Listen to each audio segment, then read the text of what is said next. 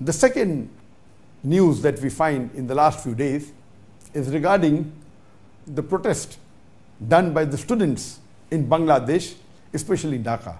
And we know that in the last few days, there are tens of thousands of students who have taken to the streets of Dhaka as well as other parts of Bangladesh against the unjust job quota, 30% of job quota, job reservations for the people who have been veterans in the 1971 war. And the students say that this quota is actually unjust and it is denying the rights to the merit people. And there are various reports.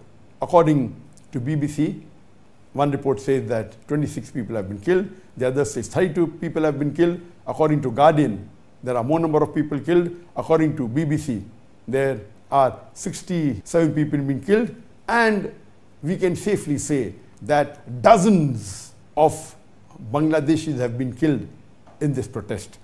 And we pray to Allah subhanahu wa ta'ala that may He give Jannat al-Firdaus to those people who have been fighting for the truth.